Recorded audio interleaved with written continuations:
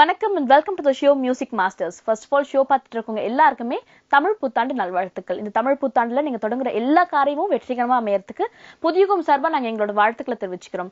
இப்ப தமிழ் சினிமால பாத்தீங்கன்னா ட்ரெண்டிங்கா பல விஷயங்கள் நடந்துட்டு இருக்கு. அதுல முக்கியமா கவனிக்க வேண்டிய விஷயங்கள் என்னன்னு பாத்தீங்கன்னா different genres of music, டிஃபரண்டான music directors கொடுத்துட்டு இருக்காங்க. ஒரு அப்கமிங் மியூசிக் டைரக்டர் இவ்வளவு வித்தியாசங்கள் காட்ட முடியுமா? பொதுவா இப்படிப்பட்ட ஒரு சீன்னா இப்படிப்பட்ட ஒரு கம்போசிங் தான் இருக்கணும் அப்படின்னு சொல்லிட்டு ஒரு ட்ரெண்ட் இருக்குன்னு சொல்லலாம். அதெல்லாம் உடைச்சி காமெடி சீனுக்கு கூட இப்படி ஒரு மியூசிக் வச்சுக்கலாம்ப்பா, கொஞ்சம் ட்ராஜடியான சீனுக்கு கூட இப்படிப்பட்ட மியூசிக் வைக்கலாம்ப்பான்னு சொல்லிட்டு நிறைய விஷயங்கள் மாற்றிட்டே வராங்கன்னு சொல்லலாம். இது தமிழ் சினிமால ஒரு முக்கியமான பங்கு தானே.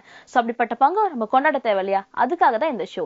சோ டிஃபரெண்டான மியூசிக்கை கொடுத்து நம்மளால ஹாப்பியா குமுத ஹாப்பியா நாச்சுன்ற மாதிரி ஆடியன்ஸ் ஹாப்பியா நாச்சு அப்படின்னு சொல்லிட்டு வச்சுட்டு இருக்கக்கூடிய மியூசிக் டைரக்டர் தான் நம்ம இப்ப மீட் பண்ண போறோம். எஸ், சித்தார்த் விபின் தான் நம்ம கூட இருக்க போறாரு. நிறைய விஷயங்கள் கேட்டு தெரிஞ்சுக்கலாம். மியூசிக்கை தாண்டி அவரோட ஒரிஜினல் கேரக்டர் என்ன நீங்க எனக்கு தெரிஞ்சுக்க போறீங்க. வாங்க ஷோக்கு போலாம்.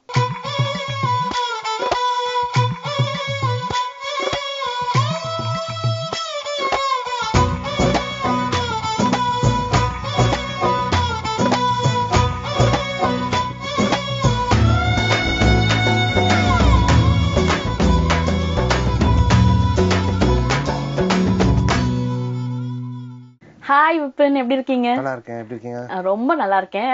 தமிழ் புத்தாண்டு நல்வாழ்த்துக்கள்.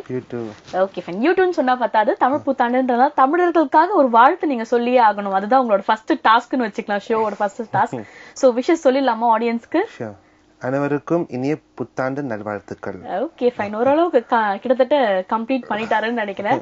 தமிழ் இப்படிதானே எப்பயுமே பேசுவீங்க? இதுதான் ஃபர்ஸ்ட் கொஸ்டின். ஏன்னா எல்லாம் நாங்களாம் செட் எல்லாரும் வந்துட்டு பிறகு ஒரு உண்மையில இப்படிதான் பேசுறாரா அப்படின்றதுதான் ஃபர்ஸ்ட் ஒரு ஆச்சரியமான விஷயமா இருந்தது. இப்படிதான் தமிழ் எப்பயுமே பேசுவீங்களா? டெஃபினட்டா இப்படிதான் பேசுவேன். இப்ப ஆக்டிங் பண்ணல. Okay, acting. என் அம்மா ஷீஸ் ஃப்ரம் சேலம். ஓகே. அப்பா கேரளால இருந்து. I grew up in the Middle East, Muscat and Riyadh. இப்ப சென்னை வந்து இப்ப 14 years ஆச்சு. That's when I started talking Tamil properly. Okay fine. ஜெனரலா வந்துட்டு பொதுவா ஒரு மியூசிக் டைரக்டர் பார்க்கும்போது இசை சார்ந்த பல விஷயங்கள் கேட்கணும் அப்படின்னு சொல்லிட்டு இருக்கோம். அதை தாண்டி ரொம்ப கியூட்டா இருக்கீங்களே, எப்படி இவ்வளவு கியூட்னஸ் மெயின்டைன் பண்றீங்க அப்படின்றத ஃபர்ஸ்ட் கேள்வியா கேட்கணும்னு தோணுது. பிகாஸ் அந்த அளவுக்கு கியூட்டா இருக்கீங்க. இந்த விஷயம் நிறைய பேர் சொல்லிருப்பாங்கன்னு நினைக்கிறேன். எப்படி ஃபீல் பண்றீங்க அதை பத்தி? I can't help it. I am first a music director. And everything else followed later. Okay fine. First music டைரக்டர்னு சொல்லிருக்கீங்க. ஜெனரலா வந்துட்டு மியூசிக் டைரக்டர் பார்த்தோன்னா இசை சார்ந்த கேள்விகள் பல விஷயம் கேட்டுட்டே இருப்பாங்க. பட் உங்களை பார்க்கும்போது ஆங்கர்னு இல்ல, ஜெனரல் ஆடியன்ஸ் நீங்க அந்த படத்துல சூப்பரா நடிச்சீங்க அப்படின்னு சொல்லும்போது உங்களுக்கு எப்படி ஓ காட் நான் ஒரு மியூசிக் டைரக்டர் அதை பத்தி கேளுங்க அப்படின்ற ஃபீல் இருக்குமா? இனிஷியலி அது இருந்தது, but I have accepted it நவ. ஏன்னா டெஃபினெட்லி விஷுவல் மீடியம் தான் இஸ் மோர் பவர்ஃபுல். ஸோ அந்த படத்துல அந்த ரோல் பண்ணும்போது it had a fantastic reach. So I am just thankful for it. ஏன்னா அந்த விசிபிலிட்டி கிடைக்கிறது ரொம்ப கஷ்டம். Very few people get it. Because my role was very limited in that movie. சும்மா ஒரு கெஸ்ட் அப்பியரன்ஸ் தான் பண்ணேன். But it had fantastic reach and audience loves it. I think I should be thankful for it. Okay fine. First வந்துட்டு ஒரு music director ஆகணும்னா ஒரு music சார்ந்த ஒரு தொழில் பண்ணும்போது வந்துட்டு ஃபேமிலியில யாராவது ஒருத்தவங்க அதை சார்ந்த ஒரு வேலை பண்ணிட்டு இருப்பாங்களா இருப்போம். அப்படி யாராவது இருக்காங்களா உங்க ஃபேமிலியில யாராவது மியூசிக் ஓரியன்டா ஒர்க் பண்றவங்க? இல்ல, ஒர்க் இண்டஸ்ட்ரியில் யாருமே இல்ல. என் ஃபேமிலியில எல்லாருமே நல்லா பாடுவாங்க. என் பெரியப்பா he was a fantastic singer. என் பாட்டி she was a wonderful singer. என் அத்தை she sings really well. So musically they are talented. ஆனா no one took this step to come into the industry. I think I was the first one in the family. Okay, first spark எப்ப வந்தது? நம்ம ஒரு music director ஆகலாம், music சார்ந்த ஒரு வேலை செஞ்சா நல்லா இருக்குமே அப்படின்ற ஸ்பார்க் எப்ப வந்தது? ஃபர்ஸ்ட் நான் ஆக்சுவலி சவுண்ட் இன்ஜினியரா தான் வந்தேன். அண்ட் நான் லாயர்ல பிகாம் ஃபர்ஸ்ட் இயர் பண்ணும்போது ஒரு sound engineering course I came across it. So அப்பா கிட்ட பேசும்போது ஐ தாட் சைமல்டேனியஸ்லி இது ஐ கேன் டூ இட்னு சொல்லி. பட் டில் தென் ஈவன் இந்த இண்டஸ்ட்ரியில் வரணும்னு ஒரு தாட் கூட வரல. பிகாம் ஆகிட்டு அப்புறம் சிஏ அந்த ஃபீல்டில் தான் போயிட்டு இருந்தேன். But at one point when I was talking to my father about sound engineering பத்தி பேசிக்கும்போது அப்பா சொன்ன அதெல்லாம் ஓகே, சிஏ என்னாச்சு, பிகாம் என்னாச்சு, அதெல்லாம் போயிட்டு இருக்கப்பா. But I was talking about sound engineering to him. Then he asked me, do you want to take it up as a career, sound engineering? அப்போ தான் I realized, yeah, maybe there is an option for that. So I told I would like to take it up. Then who's this fellow, go for it, he said. Then I thought, okay, sound engineer na panana. I came as a sound engineer. Then everything followed after that. பாட சொல்லி வீட்ல யாராவது compel பண்ணிருக்காங்களா? சின்ன வயசுல அவங்க பாட்டி நல்லா பாடுவாங்க, அத்தை நல்லா பாடுவாங்க. I started off Carnatic music. I learned when I was about 2.5, 3 years old. அப்போ சின்ன வயசுலயே apparently now I won't eat food till a song is played. I won't ஒரு பாட்டு ப்ளே பண்ணா தான் நான் அது ஆக்டிவிட்டிஸ் பண்ணுவேன். ஸோ என் பெரியப்பா 2 daughters were learning Carnatic. So he சின்ன வயசுல ஒரு பாட்டியோட ஒரு ஹார்மோனியம் பட்டி இருந்தது. ஆனா no one let me touch it. ஏன்னா I was 2.5. ஒரு நாள் ஆஃப்டர்நூன் லஞ்ச் முடிஞ்சு எல்லாருமே தூங்கும் போது I went and played it. That's when they realized I could play music. அப்போ I learned music, Carnatic music for 2.5-3 years. When I was 2 years I learned. So that's when I first started off. Okay, 2 வயசு குழந்தையா இருக்கும்போது நம்ம ப்ராப்பரா அந்த விளையாடுற toys வச்சு கூட ஒழுங்கா ப்ளே பண்ண மாட்டோம். அவர் பாத்தீங்கன்னா இசையோட விளையாடி இருக்கேன் அப்படின்ற விஷயத்தை சொல்லிருக்காரு. ஃபர்ஸ்ட் மியூசிக் கிளாஸ்ல மிடில் ஆஃப் தி கிளாஸ் நான் தூங்கிட்டேன். ஏன்னா I was 2.5 இல்லையா. So அவர் டீச் பண்ணிட்டு இருந்தாரு ரமேஷ் சார்னு சொல்லி. He was teaching me. After about 10 minutes அவர் எதுவும் பண்ணி பார்க்கும்போது நான் தூங்கிட்டாங்க. Then he got up to leave. திரும்பி எந்திரிச்சு வேண்டான்னு பிடிச்சி அப்படிதான் நான் கண்டினியூ பண்ணோம் கிளாஸ். Okay fine. இசை ஒரு பக்கம் இருந்தாலும் தூக்கத்துக்கு முக்கியத்துவம் கொடுக்கணும்ல குழந்தை. அதான் டக்கு நான் தூங்கிட்டேன் அப்படின்னு சொல்லியிருக்காரு. இன்னொரு விஷயம் கூட நாங்க கேள்விப்பட்டோம். ஸ்கூல் படிக்கும் போது கிளாஸ்லாம் பங்க் பண்ணிட்டு நான் மியூசிக் கிளாஸ் போயிருக்கேன். அந்த அளவுக்கு ஒரு இசை ஆர்வம் இருக்குன்னு சொல்லிட்டு ஸ்கூல் படிக்கும் போதே பங்க் அடிக்கிறது தப்பான விஷயமா இல்லையா? அதுக்கு முதல்ல பதில் சொல்லுங்க. அது டெஃபினெட்லி கிளாஸ் அட்டென்ட் பண்றது அவ்வளவு இன்ட்ரெஸ்டிங்கா இருக்குல்ல. மியூசிக் ரூம் அங்க இருந்து இருக்கும். சரி, ஆனுவல் டேஸ்ல வரும்போது from middle 5th standard till 12th standard எல்லா குரூப்ஸும் சிங்கிங்க்கு வருவாங்க குரூப்ஸா. So I used to play keyboard for everyone. Okay. So first hour உட்கார்ந்தும்போது ஒரு குரூப்பா வந்து will practice and go. So அது ஒரு 1 week practice முடிஞ்சிருச்சு. இல்லனாலும் எனக்கு after that we don't feel like going back to class. So திரும்பி practice இருக்குன்னு சொல்லி I used to go to music class and jam with my music teachers. Okay fine. எந்த அளவுக்கு ஒரு ஸ்டூடண்ட் நான் தெரிஞ்சுக்கலாமா? ஆவரேஜ் ஸ்டூடெண்ட்டால நல்ல படிப்ஸா, ஃபர்ஸ்ட் பெஞ்சா, லாஸ்ட் பெஞ்சா, எப்படிப்பட்ட ஸ்டூடண்ட் நீங்க மியூசிக்கை தவிர்த்து ஸ்கூல்ல? Music, apart from music, as a student I was not a top student எல்லாம். பேக் பெஞ்ச்ல தான் உட்காரணும், ஏன்னா ஹைட்னால அங்க உட்கார வேண்டி இருந்தது. ஆனா இந்த middle they shifted me to second bench. ஏன்னா I also talk too much and I used to make a lot of noise in the class. So second bench வந்தேன். But it was okay, average student. Fun. Okay. பாக்குறதுக்கு அப்படியே அப்ராணியான ஒரு face, அதனாலே நிறைய characters உங்களுக்கு அது மாதிரி அமையுதுன்னு சொல்லலாம். ஆனா ஆக்சுவலா எப்படிப்பட்ட கேரக்டர் சித்தார்த் விபின் நாங்க தெரிஞ்சுக்கிறோம்? ஒரு பாவம் ஃபெலோ. பார்த்தா அப்படி நிச்சயமா தோணவே இல்ல. எந்த பாவம் ஃபெலோமே நான் ஒரு பாவம் தெரியுமா அப்படின்னு சொல்ல மாட்டாங்க. பயங்கரமான ஒரு பாவம் நானு. நம்புற மாதிரி இல்லையே, இது நிச்சயமா நம்புற மாதிரி இல்ல. I play my pranks, I have my fun, but everything will be controlled. அப்போ ப்ராப்ளம் இல்ல. Okay fine. இது வரைக்கும் நீங்க பயங்கரமா பண்ண பிராங்க் பண்ண விஷயம் இல்லைன்னா வந்துட்டு இதுதான்ப்பா ஃபன், இந்த அல்டிமேட்டான விஷயத்த நான் என்னோட காலேஜ் ஸ்கூல்ல பண்ணிருக்கேன் அப்படி சொல்லி மறக்க முடியாத ஒரு விஷயம் உங்களோட பசங்க கிட்ட எல்லாம் சொல்ற மாதிரி ஒரு விஷயம் இருக்கும்ல, அதை நீங்க ரிவீல் பண்ண முடியுமா? ஸ்கூல்ல ஒரு கபோர்ட்ஸ் நிறைய இருக்கும் சைட்ல கீழே. It would be open inside, bat ball எல்லாம் வைக்கிறதுக்கு. ஸோ ஒரு அக்கௌண்ட்ஸ் இருந்தாரு சவிமுத்து சார் மஸ்கெட்ல. ஸோ நான் அந்த கபோர்டுக்குள்ள போய் உட்காந்துட்டேன். அது பெரிய கபோர்டு, அது இட் பி இவ்வளோ பெருசா இருக்கும். ஸோ நிக்க முடியாது, we have to bend and sit.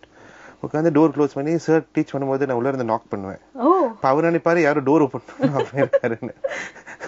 Door பண்ணி பார்த்தா யாருமே இல்லை. கிளாஸ்க்கு தெரியும் தேசால லாஃபிங் கண்ட்ரோல் பண்றாங்க. திரும்பி அவர் டீச் பண்ணும்போது திரும்பி நாக் பண்ணேன். திரும்பி அவர் போய் யாரு பண்ற, யாருக்கும் கேட்குறீங்க, எல்லாருமே ஆக்ட் பண்ணாங்க. கேட்கவே இல்லையா அந்த மாதிரி நாக்கிங். சார் கூட சைக்கலாஜிக்கல் ப்ராப்ளம் மாதிரி நம்ம அது பண்ணோம். அது அப்படியெல்லாம் நிறைய பண்ணிருக்கோம். ஒரு வயசுல தெரிஞ்சுக்கலாம். அது என்ன கிளாஸ் படிக்கும் போது? 11th 12th படிக்கும் போது. அப்புறம் ஒரு நாளைக்கு இந்த சவிமுத்து சார் நான் கிளாஸ்ல இருக்கும்போது நான் இன்விசிபிள் மாதிரி எல்லாருமே ஆக்ட் பண்ணாங்க. சாருக்கு மட்டும் தான் என்ன பார்க்க முடியுமா? ஹாய் சித்தார்த்னு சொல்லும் போது ஏன் நெக்ஸ்ட் சார் நீ சித்தார்த்தே வரலையே, சரி அங்கேயே உட்காந்துருக்க எல்லாரும் சார் சித்தார்த்தே இல்ல அப்படியெல்லாம் சொன்னாங்க. ஆனா சார் அப்புறமா நல்லா பல்ப் வச்சாரு, மூஞ்சிலே ஒரு அரைஞ்சிட்டாரு. மூஞ்சிலே அரை. சித்தார்த் வரல, யாருமே அறையில இல்ல அப்படி. ஓகே, நிறைய ஃபன் ஃபில்டான விஷயங்கள் எல்லாம் கேட்டுட்டு இருக்கோம். சார் நிறைய கலாய்ச்சிருக்கீங்க அப்படின்றது தெரியுது. அதை தாண்டி உங்களை யாராவது கலாய்ச்சிருப்பாங்கல்ல? பொதுவா வந்துட்டு இன்டர்வியூன்னு வந்துட்டு நமக்கு எத்தா நம்மளை பத்தி மட்டும் சொல்லணும்னு இல்லாம உங்களை யாராவது கலாய்ச்சவங்க இருப்பாங்களா? ஜென்ரலா நாங்க கேரக்டர்ஸ் பார்க்கும்போது ஹீரோஸ் உங்களை அடிக்கிறதும் கலாய்க்கிறதும் இது மாதிரியான விஷயம் அப்படிப்பட்ட சித்தார்த் விபின் தான் நாங்க பாத்திருக்கோம். ரியல் லைஃப்ல அப்படி நடந்திருக்கு? அதாவது கலாய்க்கிற மாதிரி விஷயம் கலாய்க்கிறது என் ஸ்கூல்ல ஒரு பையன் என் கிளாஸ்லயே கலாய்ச்சிட்டான். ஆக்சுவலி அந்த பையனை நம்ம ரொம்ப 2 days ரேக் பண்ணி 3வது நாள் அவன் நிறைய லட்டூஸ் கொண்டு வந்தான் கிளாஸ்ல. உங்க ஃப்ரெண்ட் பிடிக்கிறதுக்காகவா? இல்ல, எல்லாருமே பீஸ் எல்லாமே இனிமே ரேக் பண்ணாதீங்கன்னு சொல்லி அதுவும் ஃபேவரட்டான லட்டு தான் கொண்டு வந்தான். அப்போ எல்லாருமே லட்டு சாப்பிட்டோம். அப்புறம் டீச்சர்ஸும் லட்டு சாப்பிட்டாங்க. நான் 2 லட்டு வேற சாப்பிட்டேன். ஆனா அந்த பையன் அதுல எல்லாம் லூஸ் மோஷன் மெடிசன் போட்டுருந்தான். 2 லட்டு சாப்பிட்டேன். யோசிப்பாங்க. ஒரு நாள் ஃபுல்லா என் கிளாஸ்ல இல்ல, அந்த ஸ்கூல்ல எல்லா பாத்ரூம்ல கியூவா நின்று பிரின்சிபல் எல்லாம் கூப்பிட்டு அந்த பையனை ரொம்ப இது பண்ணி ஸோ அப்படி ரொம்ப ப்ராப்ளம். ஜென்ரலா மியூசிக்கல் ஃபேமிலி இருக்கும்போது ஒரு மியூசிக்கல் ஃபேமிலி இல்லாத ஒரு பையன் மியூசிக் பண்றதுக்கும் நடிக்க வரதுக்கும் அதுக்கு டிஃப்ரெண்டா இருக்கும். எல்லாருமே பாராட்டுவாங்க. எல்லாருமே மியூசிக் ஓரியன்டட், எல்லாருக்குமே இசை பத்தின ஒரு ஆர்வம் இருக்கு, விஷயம் தெரியுதுன்றப்போ கிரிட்டிசைஸ் பண்றவங்க இருப்பாங்க. அப்படி உங்களோட பெஸ்ட் கிரிட்டிக் ஃபேமிலியில யாருன்னு சொல்லலாம்? என் பாட்டி இருந்தாங்க. ஒரு தாட்டி என் பாட்டிக்கிட்ட ஒரு பாட்டு கேட்டாங்க, என்ன பாட்டு இதெல்லாம் யூஸ்லெஸ், அப்பவே தெரிஞ்சிடும். Okay okay. ஏன் பெரியப்பா இருந்தாரு, அவனை ஒரு தாட்டி ஒரு தீம் மியூசிக் பண்ணேன் ஒரு படத்துக்கு. தீம் மியூசிக் பண்ணி கம்ப்யூட்டர்ல வாஸ் பிளேயிங் ஹோம். அப்போ பாட்டி ரூம்ல இருந்தாங்க.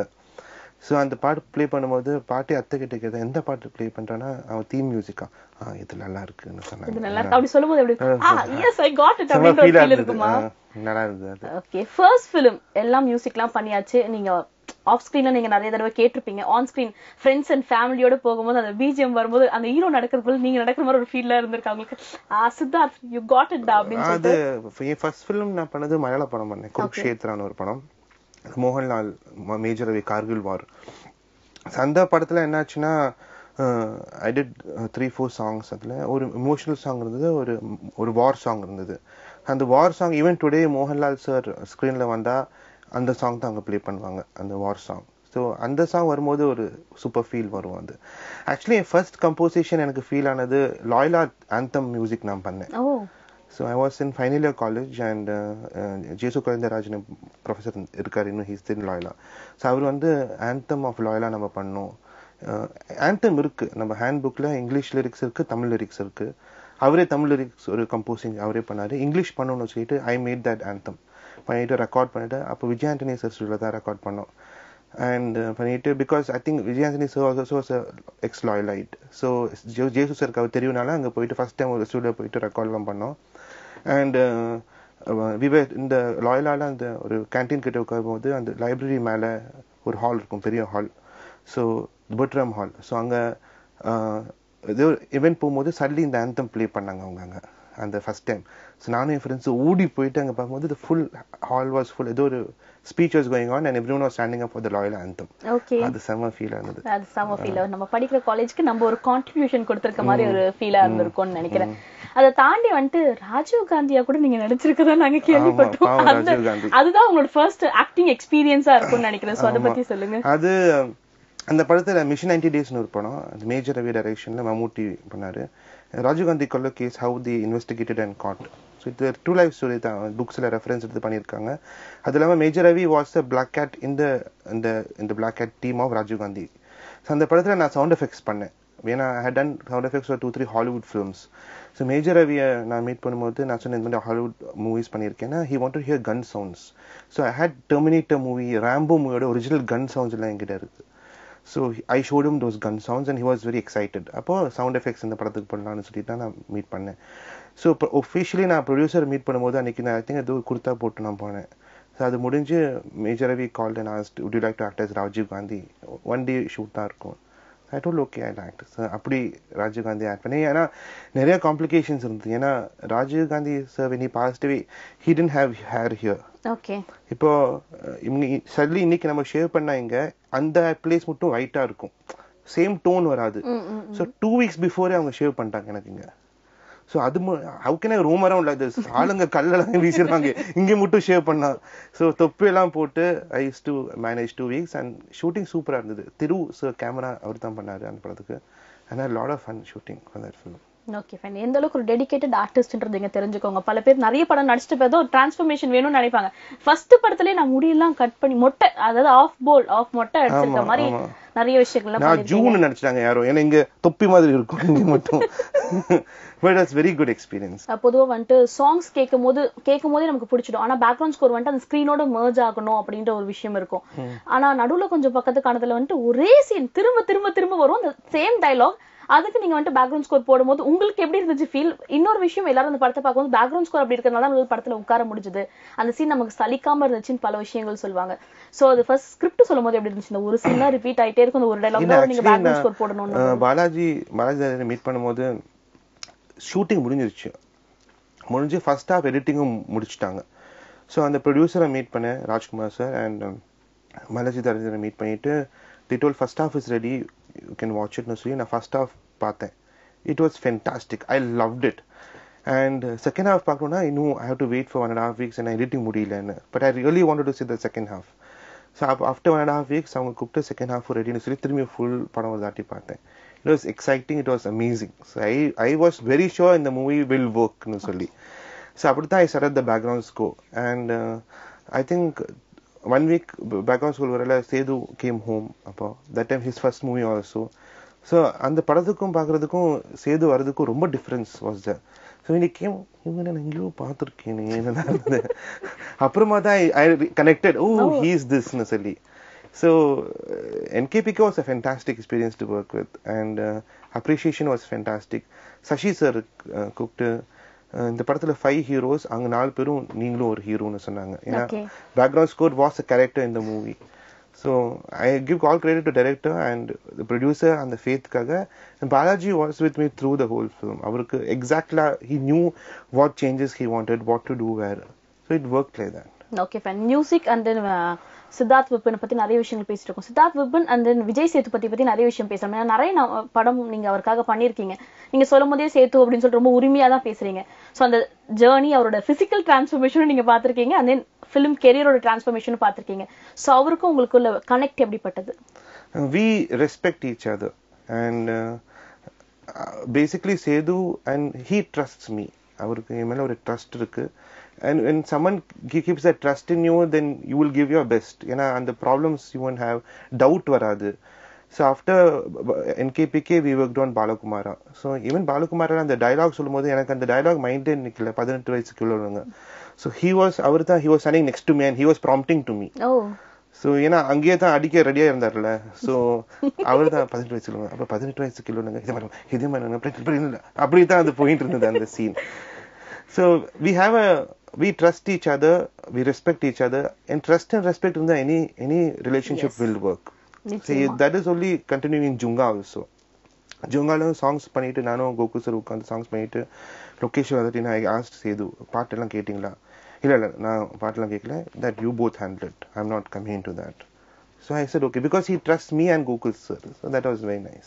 Okay, fine. கண்டிப்பா இப்ப அந்த டயலாக் ஞாபகம் இருக்கும்னு நினைக்கிறேன். யாரும் ப்ராம்ப்ட் பண்ண வேண்டிய அவசியம் கிடையாது. கிட்டத்தட்ட எல்லா இன்டர்வியூஸ் எல்லா அவார்ட் ஃபங்க்ஷன்லயுமே அந்த டயலாக் ப்ளீஸ் அது ஒன்ஸ் பேசுறீங்களா? எல்லாரும் கேட்கும்போது நாங்க கேட்காம இருந்தா நல்லா இருக்குமா? எங்களுக்காக அந்த 18 வயசு கீழ உள்ளவங்க அந்த டயலாக் பேச முடியுமா? 18 வயசு கீழ உள்ளவங்க, இதயம் பலவீனமானவங்க, பிரெக்னன்ட் லேடிஸ் எங்களோட ஷோ பார்க்கவே பார்க்காதீங்க. அந்த டயலாக் சொல்லுங்கன்னு சொன்னா டக்குன்னு கை இந்த குழந்தைங்களுக்கு எல்லாம் வந்துட்டு ரைம் சொல்லும் போது கை வர மாதிரி கரெக்டா வந்துருச்சுன்னு நினைக்கிறேன். அதுதான் ஃபன் பார்ட் ஆஃப் இட். சும்மா சொன்னா அந்த ஃபன் இருக்காது. All these elements include in that fun. Okay fine. நிறைய விஷயங்கள் பேசியாச்சு. உங்களுக்கு டாஸ்க் நான் டக்குன்னு ஒரு சில மியூசிக் டைரக்டர்ஸோட பேர் சொல்வேன். அந்த பேரை கேட்டோன்னு ஒரு மியூசிக் உங்க கையில தானா வரும்ல, அது என்ன பாட்டா இருக்கும் அப்படின்ற மாதிரி ஒரு டாஸ்க் வச்சுக்கலாம். தயாரா இருக்கீங்களா டாஸ்க்கு? ஆமா. ஓகே, இப்ப நான் ஒரு சில மியூசிக் டைரக்டரோட பேரு சொல்வேன். பேரு கேட்டோன்னா அவங்கள பத்தி இன்ஸ்பயர் ஆன விஷயங்கள் நீங்க ஷேர் பண்ணீங்களா, அது மாதிரி வந்துட்டு மியூசிக் நீங்க எங்களுக்காக வாசிச்சு காட்ட போறீங்க. ஃபர்ஸ்ட் வந்துட்டு ராஜா sir. Raja sir I like அவரோட ஒரு சாங் இருக்கு. So I'll just play with that song. Okay, fine.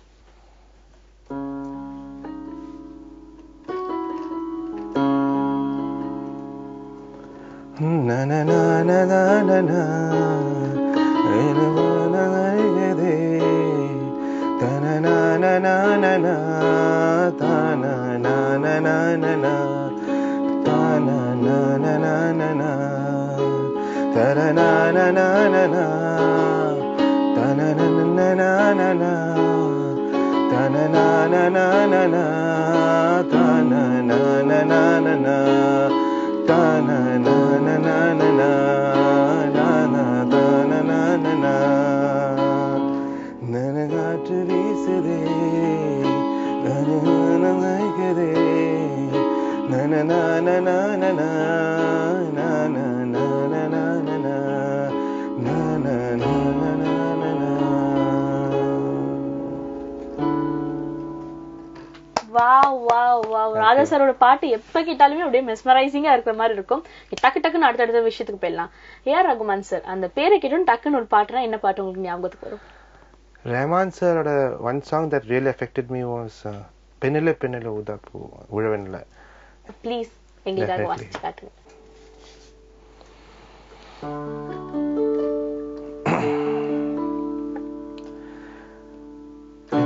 பெண்ணல ஊதாப்பூ சிவந்த கண்ணங்கள் ரோசாப்பூ கண்ணல கண்ணல அல்லிப்பூ சிரிப்பு மல்லிகை பூ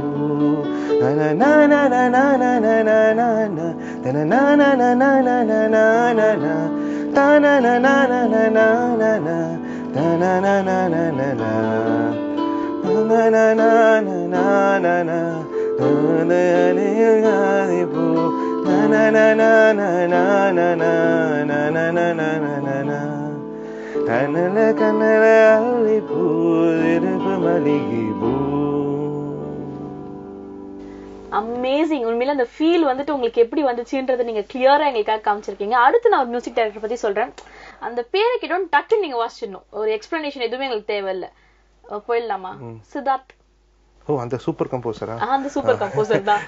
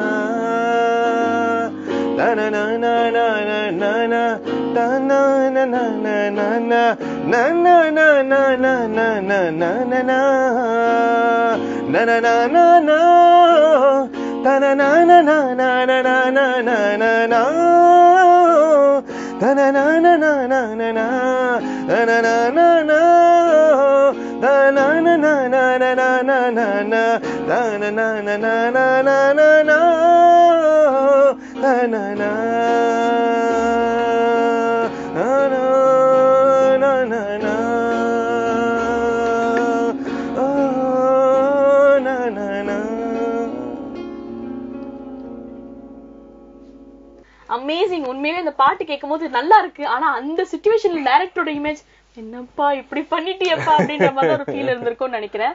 நிறைய விஷயம் பேசியாச்சு. இப்ப சீரியஸான ஒரு விஷயம், ஓகேவா? Just for fun. Serious serious ஆனா ஜஸ்ட் ஃபார் ஃபன். இப்போ உங்களுக்கு ஃபியூச்சர் வைஃப் இல்லனா உங்களோட ஃபியான்சேக்கு வந்துட்டு ஒரு பாட்டு, இந்த பாட்டு நான் உனக்காக டெடிகேட் பண்றேன் டார்லிங் அப்படின்னு சொல்ற மாதிரி ஒரு சாங்னா என்னவா இருக்கும்? இருக்கிறவங்களுக்கும் அது போய் சேரலாம், இல்ல வரப்போறவங்களுக்கும் அது போய் சேரலாம். எப்படிப்பட்ட ஒரு பாட்டா இருக்கும் அது? எங்களுக்காக வாசிச்சு காட்ட முடியுமா? Okay, sure. ஒரு கேர்ளுக்காக டெடிகேட் பண்ற மாதிரி ஒரு சாங், பயங்கர ரொமான்டிக் சாங். எங்களுக்காக பாடிக்கிட்டே கூட வாசிச்சு காட்டலாம். ஓகே.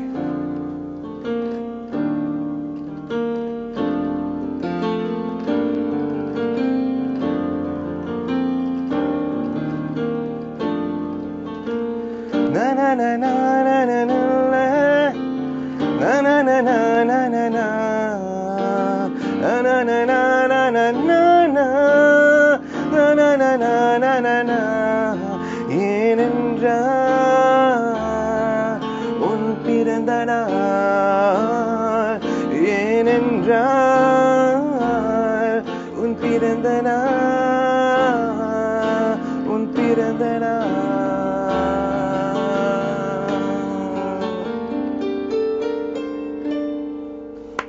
அமேசிங்கா இருந்துச்சு. உண்மையில அந்த கேர்ளுக்கு கரெக்டா ரீச் ஆயிருக்கும்னு நினைக்கிறேன். நான் பாத்துட்டு இருக்க கேர்ள்ஸ் கூட வாவ் நமக்காக சாங் எல்லாம் டெடிகேட் பண்றாரு, இவரை நம்ம எப்படியாவது கரெக்ட் பண்ணணும் அப்படின்ற ஒரு ஃபீல் கூட பல பேருக்கு வந்திருக்கும்னு நினைக்கிறேன். அமேசிங்கா இருந்துச்சு. ஹோப்ஃபுல்லின்னு கொஞ்சம் இழுக்கிற மாதிரி தெரியுது. ஏதோ ஒரு பொண்ணு இருக்காங்க போல இருக்கு. யாரும் உங்களோட கிரஷ்? இல்ல, அப்படி எல்லாம் ஒண்ணும் இல்ல. Thank you so much. கேட்டோன்னு டக்குன்னு ஒரு டாஸ்க் சொன்னதுக்காகவே டாஸ்க் மாதிரி அமேசிங்கா நிறைய மியூசிக் எங்களுக்காக வாசிச்சு காமிச்சிங்க. ஜென்ரலா மியூசிக் கம்போஸ் பண்ணும்போது டைரக்டர்ஸ் அண்ட் தென் ஹீரோஸ் எல்லாம் இருக்கும்போது உங்களை கலாய்ப்பாங்களா? நீங்க பேசுற ஆக்சென்ட்டுக்காக உங்களை ஜென்ரலா கலாய்ப்பாங்களா? பிகாஸ் நீங்க வந்துட்டு பண்ணது எல்லாமே மோஸ்ட்லி காமெடி ஜானர் தான் பண்ணிருக்கீங்க. சந்தானம் சாரோட ஒர்க் பண்ணிருக்கீங்க. அண்ட் தென் கோகுலும் கொஞ்சம் ஃபன் ஃபில்டான பர்சன் தான். கலாய்ப்பாங்களா உங்களை? We keep pulling each other's legs. Santa sir we had so much of fun. Santanam sir, ஏன்னா வல்லவனுக்கு புல் மாதிரி பண்ணும்போது they will stay in my house composing time ல. அவர் வேற ஷூட்டிங் போனா 6 மணி முடிஞ்சா 7 மணி to 2 AM will be in my house composing. So lot of fun. அவங்க கிட்ட அந்த கலாய்க்கிறது, I learned a lot of கலாய்ச்சல்ஸ் from him. இப்போ ஒரு தாட்டி ஒரு ஷூட்டிங் நான் நடிச்சேன் இல்ல அது படத்துல. ஸோ ஒரு தாட்டி ஷூட்டிங் முடிஞ்சு கேரவன்ல நம்ம வரும்போது சாண்டா சார் கிட்ட ஒரு மெலடி பாட்டு பண்ணிட்டு, சாண்டா சார் இந்த பாட்டு ஏராமான் பாடினா நல்லா இருக்கும், ஓகே ஒரு முட்டி பார்க்கலாமா? அவரோட முட்டியே உன்னை பார்க்க முடியாது, நீ என்ன முட்டி பார்க்க போறேன்னு சொன்னாரு. ஸோ அவரோட டைமிங் இஸ் ஃபென்டாஸ்டிக். So அங்க நான் நிறைய I have learned a lot from him. Okay friend. And then இதற்கு தானே ஆசைப்பட்டே பாலகுமாரா அந்த படத்தை பத்தி பேசும்போது நிறைய சூப்பரா இருந்துச்சு. டிஃப்ரெண்ட் ஜான சாங். டக்குன்னு வந்துட்டு டிங்கு டாங்கு பெல்லு பெல்லுன்னா கலாய்க்கிறாங்களா இல்லைன்னா இதுதான் உண்மையிலேயே இந்த பாடலோட வரிகளா அப்படின்ற ஃபீல் இருந்துச்சு அவங்களுக்கு? ஃபர்ஸ்ட் கம்போஸ் பண்றதுக்கு முன்னாடியே டைரக்டர் சொன்னாரு எனக்கு டிங்கு டாங்கு பெல்லு பெல்லு அது இந்த பாட்டுல வேணும்னு. என்ன சார் அதுன்னா அவர் இது பாடினாரு டிங்கு டாங்கு பெல்லு பெல்லு புசி சிந்த வெள்ளு அந்த ஃபீல்ல வேணும்னு. ஸோ ஓகே சொன்னேன். சிச்சுவேஷன் என்ன சார் சொன்ன ஒன் சைட் லவ் ஓகே அவ்வளோதான். அது முடியல சுமார் முஜிகுமார் சொல்ல ஸ்டோரி சொல்ல ஒண்ணுமே சொல்ல ஒன் சைட் லவ் சாங் எனக்கு வேணும் டிங்கு டாங்கு பெல்லு பெல்லு பாட்டில் வேணும்னு சொன்னாரு. நான் சொன்னேன் சார் டிங்கு டாங்கு பெல்லு பெல்லு இப்போ வெளியில் வச்சுக்கலாம் ஃபர்ஸ்ட் சாங் கம்போஸ் பண்ணலாம் அப்புறமா இது எப்படி உள்ளார போடலாம்னு பார்க்கலாம் ஓகேன்னு சொன்னாரு. நான் பாட்டு கம்போஸ் பண்ணிட்டு டைரக்டர் கிட்ட காமிச்சேன். கேட்டு டைரக்டர் இந்த பாட்டு கேட்டா அநேகமா சுமார் மூஞ்சிக்குமார் நான் சுவிட்சர்லாந்து போய் தான் ஷூட் பண்ணுவோம்னு சொன்னாரு. நான் ஒரு ஸ்டைலிஷா தான் நான் பண்ணேன். நிறைய ஆப்ஷன்ஸ் பண்ணோம். கை வீசமா கை வீசு கடைக்கு போலாம் கை வீசு வாங்கி தரேன் லெக் பீஸு கை வீசு வீசு கால் வீசு அப்படி நிறைய ஆப்ஷன்ஸ் பண்ணியிருந்தோம். அப்புறம் இங்கிலீஷாவே போலாம்னு சொல்லி நம்ம அதை ட்ரை பண்ணோம். இது வரைக்கும் நீங்க நிறைய பாடல் கம்போஸ் பண்ணிட்டு இருக்கீங்க. இதை தாண்டி வந்துட்டு எப்பயுமே ஒரு இன்ஸ்பிரேஷன் இருக்கும். அந்த மியூசிக் டைரக்டர் பண்றது நல்லா இருக்குல்ல அது ஒரு மேஜிக்லா இருக்குல்ல அப்படின்னு சொல்லி டக்குன்னு தோன்ற மியூசிக் டைரக்டர்னு யாரை சொல்வீங்க ஒரு composer? My inspiration has always been Rahman sir. Even இப்போ இண்டஸ்ட்ரியில any situation if I come across Rahman sir இருந்தா அவர் என்ன பண்ணுவாரு அந்த மாதிரி ஒரு ஃபீல் இருக்கும். New கம்போசர்ஸ்ல I like so many composers. I like Santhosh a lot. I think his sounding is really good and ரொம்ப டிஃப்ரெண்டா he is doing music. I really like his. I like Anirudh's composing a lot. அவரோட hook lines, his mass feel அது is really good. So like that different composers I like the work they do. So, okay. அது மாதிரி heroes இருப்பாங்க இவ்வளவு பேரை நம்ம பார்த்துட்டு வரோம் இவருக்கு நம்ம கம்போஸ் பண்ணும் தான் நம்மளோட ட்ரீம் அப்படின்னு சொல்லி சின்ன வயசுல இப்ப கிடையாது ஃபர்ஸ்ட் நீங்க மியூசிக் ஃபீல்ட்ல என்டர் ஆகும்போது இவருக்கு நம்ம ஒரு பிஜிஎம் போடணும் அப்படி நிக்கணும் அப்படின்னு சொல்லிட்டு ஏதாவது ஃபீல் இருந்தக்கா ஏதாவது hero? when I was a kid my favorite hero was Karthik sir. அமரன்ல இருந்து ஸோ அந்த போட்டாலே சாங் இருக்குல்ல அது ரொம்ப ஃபேவரட். பட் இப்போ the hero I really want to work for is Vijay sir. Vijay sir எப்படி மாசான படம் பண்ணணும்னு சொல்லிட்டா இல்லைன்னா ரொம்ப கூல் ஆர்டடா கூல் எடடா மாஸ் படம் பண்ணணும் அப்படின்னு சொல்லிட்டு தான் ஆசை. மாஸ் படம் பண்ணணும் அது மாதிரி மாசா நான் கலாய்ப்பேன் இந்த மாதிரி நிறைய விஷயங்கள் சொல்லிட்டு இருக்கீங்களா. இப்ப நான் 2-3 சிச்சுவேஷன் சொல்றேன். அந்த சிச்சுவேஷன்ல வந்துட்டு சித்தார்த் விபின் இருக்கும்போது என்ன மாதிரியான பாட்டு அங்க இருந்தா கரெக்டா இருக்கும் அப்படின்னு சொல்லிட்டு ரொமான்டிக் சிச்சுவேஷன் நீங்க உங்க கேர்ள் ஃப்ரெண்டோட இருக்கீங்க அப்படின்னா பேக்ரவுண்ட் ஸ்கோர் இப்படிப்பட்ட ஒரு பேக்ரவுண்ட் ஸ்கோர் இப்படிப்பட்ட ஒரு பாட்டு இருக்கணும் இப்படி ரொமான்ஸ் சீக்வன்ஸ் இருந்தா நல்லா இருக்கும்னா எந்த பாட்டு அந்த இடத்துல வைப்பீங்க? ஏன் கம்போசிங்கா மத்தவங்க கம்போசிங்கா? It's your wish. சின்ன வயசுல இருந்து இன்ஸ்பயர் இருக்கும் கண்டிப்பா ஒரு கேர்ள் ஃப்ரெண்ட் ஒரு இமேஜ் இருக்கும் அதுக்கு பேக்ரவுண்ட் ஸ்கோர்னு ஒரு இமேஜ் இருக்கும் அப்படி கேக்குறேன். ஐ திங்க் அலைப்பா இது இதுல இருந்து எந்த சாங்? ஸ்நேகிதனே அந்த சாங். ஓகே ஒரு ஃபீமேல் வெர்ஷன் அவங்க பாடுற மாதிரி ஒரு சாங் வேணும் அப்படின்னு சொல்லிட்டு எங்களுக்காக ஒரு பாட்டு பாடி கட்ட மாட்டேன் ரொமான்டிக் வெர்ஷன். எந்த ஸ்நேகிதனே கூட பாடலாம். அது எனக்கு பாட முடியல ப்ளீஸ் சார் இப்பலாம் சொல்ல கூடாது. இல்ல ஐ am not a great singer. அது இஸ் a beautiful song. அந்த பாட்டு பாடிட்டு ஏன் ட்ரீம் எனக்கு டிஸ்ட்ராய் பண்ண வேண்டாம்னு இருக்கு. ஓகே இப்போ வந்துட்டு உங்களோட கேர்ள் ஃப்ரெண்ட் வந்துட்டு யாராவது ஒருத்தவங்க ராகிங் பண்றாங்க மாஸ் என்ட்ரி பயங்கரமான ஃபைட் சீக்வென்ஸ் வரப்போகுது உங்களுக்கு ஒரு ஹீரோ இன்ட்ரோடக்ஷன் கொடுக்கணும்னா எப்படிப்பட்ட சாங் இருக்கலாம் அந்த இடத்துல? சாங் வராது பிஜிஎம் போடலாம். ஓகே தெரி பிஜிஎம் தான் போடணும் அப்படின்னு சொல்லிட்டு உள்ளுக்குள்ள வந்துட்டு தளபதி ஃபேன் நினைக்கிறேன் நீங்க? I'm a huge Thalapathy fan. Okay fan. And then இப்போ பிரேக்கப் சூப் சாங் மாதிரி பிரேக்கப் ஆகணும்னு சொல்லல ஒரு சூப் சாங் இருக்கணும்னா என்ன song? Prayer song Balakumara. Prayer song மனுஷன் கம்போஸ் பண்ணும்போது வந்து ரசிச்சு கம்போஸ் பண்ணிருப்பாரு ரொம்ப என்ஜாய் பண்ணி கம்போஸ் பண்ணேன். ஓகே ஒரு நல்ல சென்டிமெண்டான சாங் அப்படியே தாய் பாசத்தை புளியற மாதிரி ஒரு சாங் அப்படின்னு இருக்குன்னா என்ன சாங் வைக்கலாம் அந்த இடத்துல? அது நிறைய இருக்கு. ராஜா சார் சாங்ஸ் இருக்கு ரஹ்மான் சார் சாங்ஸ். ஐ அம் மோர் இன்டு ரஹ்மான் சார் சாங். எக்ஸாக்ட்டா ஒரு சாங் சொல்லணும்னா எந்த மாதிரி எமோஷன்? நிறைய எமோஷன்ஸ் இருக்குல்ல. உங்க அம்மா உங்களை புகழ்ந்து பேசுறாங்க இல்லைன்னா வந்துட்டு உங்க வைஃப் உங்களை புகழ்ந்து பேசுறாங்க அது மாதிரி ஒரு சிச்சுவேஷன் அப்படியே சென்டிமெண்ட் தாய்ப்பாசம் அப்படியே புழியிற மாதிரி ஒரு சிச்சுவேஷன் இருக்கணும்னா நியூ படத்துல அந்த காலையில் தினமும் ஒரு காமெடியான பாட்டு பயங்கர ஃபன் ஃபில்டா இருக்கணும். பட் நீங்க மோஸ்ட்லி அது மாதிரி சாங்ஸ் நிறைய பண்ணிருக்கீங்க. அப்படி ஒரு ஃபன் ஃபில் ஃப்ரெண்ட்ஸோட இருக்கீங்க நீங்க ஃப்ரெண்ட்ஸோட நல்லா சில் அவுட் பண்ணிட்டு இருக்கும்போது ஒரு சாங் வரும்னா எப்படிப்பட்ட சாங்? இதெல்லாம் நீங்க உங்களை கற்பனை பண்ணி அந்த சிச்சுவேஷன்ல ஹீரோவா நீங்க இருக்கீங்க அப்படிப்பட்ட சிச்சுவேஷன் இருக்க songs. Fun சாங்னா I think Anirudh and Sivakarthikeyan காம்பினேஷன்ல எனி சாங் இப்போ அந்த open the task mark, I think that is a really nice song. I really like that song. இது வரைக்கும் நீங்க ஆக்ட் பண்றதுக்கு உங்களை யாராவது வந்து கேட்கும்போது இது மாதிரியான கேரக்டர் அப்படின்னு சொல்லும்போது கொஞ்சம் ஃபன் ஃபில்டான கேரக்டரா தான் இருந்திருக்கு. அதெல்லாம் ஓகே. ஆனா இதை தாண்டி நான் பயங்கர ஸ்மார்ட்டா இருக்கேன், ஏன்பா என்ன வச்சு ஒரு ஹீரோவா படம் பண்ணக்கூடாது, ஒரு டெரரான சீன் சொல்லக்கூடாது அப்படின்ற ஃபீல் இருந்திருக்கா உங்களுக்கு? ஹீரோவா எனக்கு வரல. But I have been approached by 2-3 directors ஒரு ஹீரோவா பண்றதுக்கு. ஆனா காமெடி இல்லாம I would like to try something else. I'm working on a movie now. அதுல அந்த மாதிரி எல்லா கேரக்டர் இருக்கு. Because I know I can do much more than in the comedy. Comedy different variations இருக்கு இல்லையா? அது பாலகுமாரா மாதிரி இல்லாம நிறைய பண்ண முடியும்.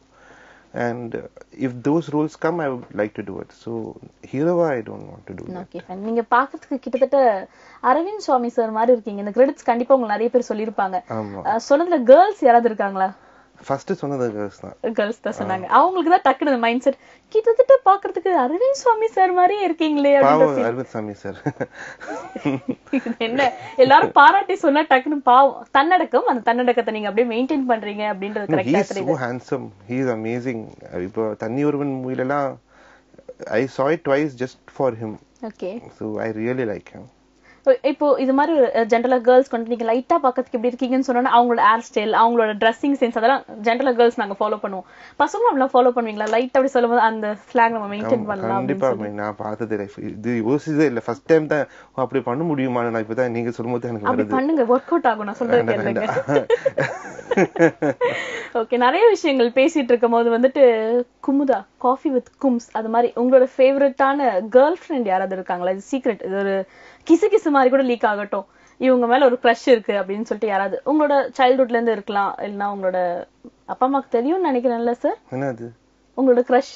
க்ரஷ் யாருமே இல்ல. இப்போ யாருமே இருந்திருக்காங்க நிறைய. பட் இப்போ the thing is மியூசிக் பண்ணும்போது ஒரு படம் இப்போ ஜுங்கா பண்ணிட்டு இருக்கேன்.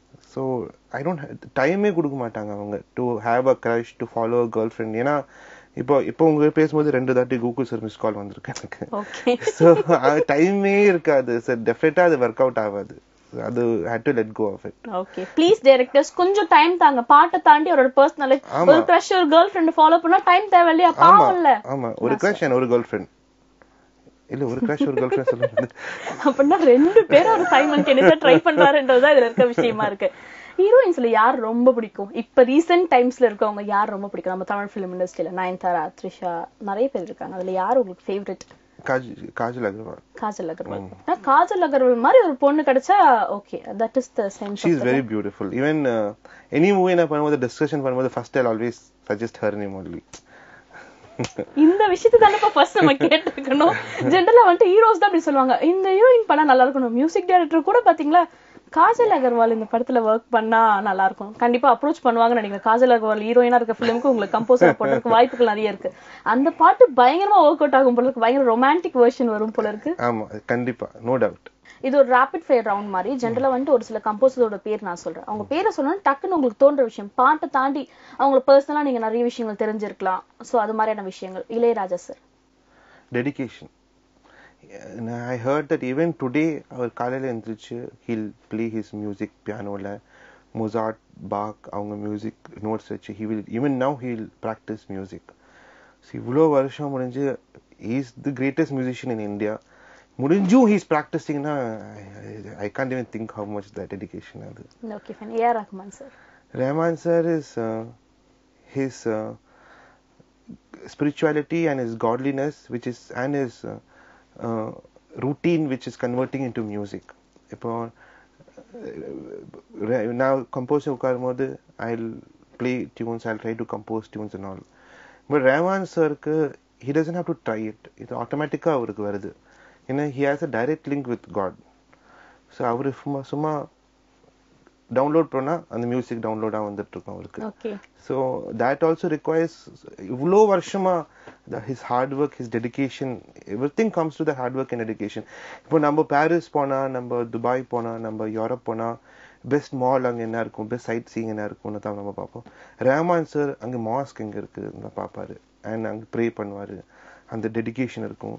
So all that is why they are so big. So that is one. Okay, Haris Jayaraj.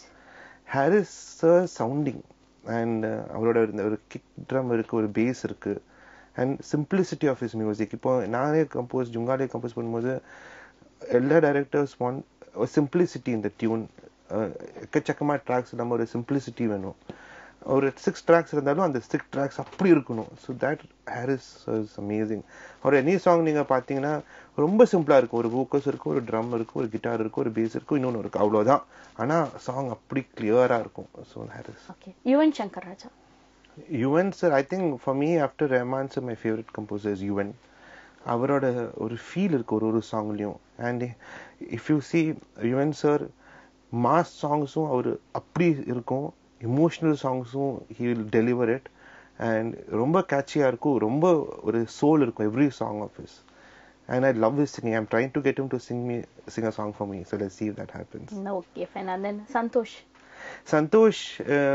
Santosh is my friend for many years before he also got into composing. சந்தோஷோட thought ப்ராசஸே ரொம்ப டிஃப்ரெண்டா இருக்கும். இப்போ நம்ம ஒரு சாங் இப்படி பண்ணும்போது இப்படி card போடலாம், இப்படி ஒரு பீட் போடலாம்னு யோசிக்கிறதே he will be thinking in a very different way. இந்த டியூனுக்கு இப்படி ஒரு பீட் போட்டா நல்லா இருக்கும், இந்த டியூனுக்கு இப்படி ஒரு டிஃப்ரெண்டான concept. So he's broken a lot of norms. இப்போ குக்கு is one of my favorite albums. So அதுலயே அந்த மெலடி ஒரு சாங்ல 7 layers of flute இருக்கு அந்த சாங்ல. So he's breaking the norms and he's coming out, he's trying different. So I think that is amazing in Santosh. Okay, fine. Anirudh he's a rock star, and his I don't care attitude, I'll go full on in my music no attitude that is reflecting in his music. So his songs, any song, ipo Mari the song pathina, it is kick-ass songs. And the energy level of the song super irukum. His voice is also really good, and the sounding, the way he goes about with the mass element of the song, ella song pathina or catchy element irukum all of his songs. So I like that about him. Okay, GV Prakash. GV's melodies I like a lot, and especially his combination with Saindhavi songs are also so much soulful that is there. I know whether because they both are singing it is soulful, or it is because it is soulful they both are singing it. But GV's all songs, melody songs I really like, and Adugalam all songs I love. And the combination again, nee pathina all combinations is with the director combinations work out now. All GV movies with Vetri sir, though magic nadakum anga. So Adugalathula all songs I really like a lot. இப்போ நம்ம கிட்டத்தட்ட ஷோட எண்டுக்கு வந்தாச்சு. 1 hour நிறைய இன்ட்ரெஸ்டிங்கான விஷயம் உங்க busy ஸ்கெடியூல்னால எங்களுக்கு ஷேர் பண்ணீங்க. இப்போ ஃபியூச்சர்ல என்னென்ன ப்ராஜெக்ட்ஸ்லாம் பண்றதுக்கு லைன் அப் ஆயிருக்கு? Tamil I'm doing Junga shooting முடிஞ்சிருச்சு, and once this strike is over and everyone is happy, we'll continue with the post production of the movie. The background score start பண்ணுவோம், and songs mixing almost முடிஞ்சிருக்கு. So Junga is the movie I'm looking forward to now. Okay, once again உங்களுக்கு எங்களோட தமிழ் புத்தாண்டு நல்வாழ்த்துக்கள். இந்த இயர்ல இருந்து உங்களுக்கு ஆரம்பிக்கிற எல்லா ப்ராஜெக்ட்ஸுமே சக்சஸ்ஃபுல்லா அமையறதுக்கு புதியுகம் சார்பா எங்களோட வாழ்த்துக்கள் தெரிவிச்சுக்கிறோம். Thank you so much for joining us. Thank you.